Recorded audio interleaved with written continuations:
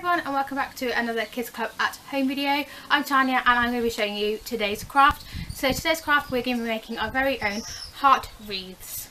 Simply out of paper, so it's all things you'll have at home already. For today's craft, you'll need some coloured paper, a pair of scissors and a stapler, and some grown-up help.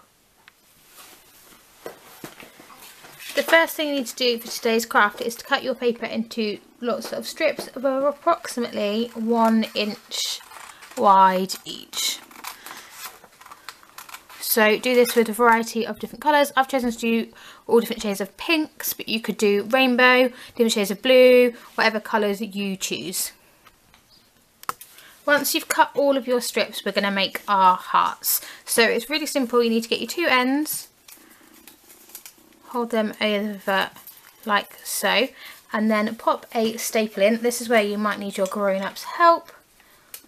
Staple in that bit just there, and then you've got the shape, and then what you can do is just straighten up your heart like so.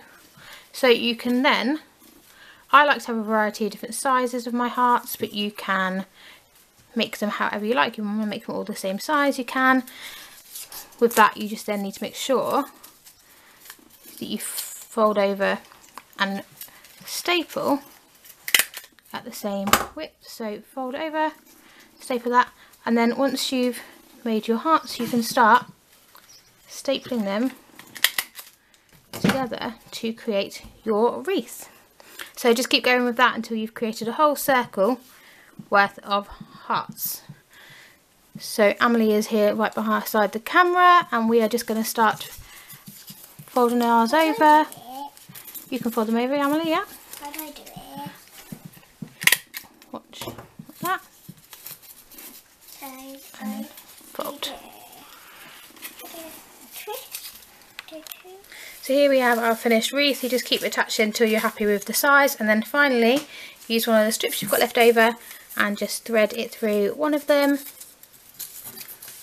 Well, you can't see that there, like so, and just staple it at the top, and there you've got a hanger to hang your wreath up with.